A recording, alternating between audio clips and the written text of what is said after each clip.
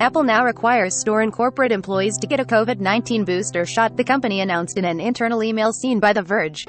Once an employee is eligible to get a booster shot, they will have 4 weeks to comply, otherwise, they will need to take frequent tests to enter a retail store, partner store, or Apple office starting on February 15th. Apple will require unvaccinated employees, or those who haven't yet submitted proof of vaccination, to provide negative COVID-19 rapid antigen tests before entering the workplace beginning on January 24th, although it's unclear whether this applies to both corporate and retail employees. Apple boosts safety protocols as the Omicron variant spreads.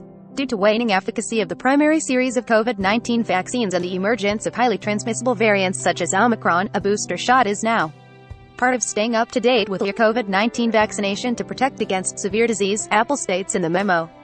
Last year, Apple asked that unvaccinated corporate employees take daily tests before entering the office, with unvaccinated retail workers testing twice per week. The company also began requiring vaccinated individuals to take COVID-19 tests once every week, and later lowered the frequency of these tests. It appears that Apple's infrequent testing policy no longer applies to employees who don't receive the booster shot by Apple's deadline, however. Earlier this week, Meta said employees will need to get a COVID-19 booster shot ahead of the company's return to in-office work in March. While Google hasn't mandated company-wide booster shots yet, it requires employees to have the first 2 doses of a COVID-19 vaccine, as well as take weekly molecular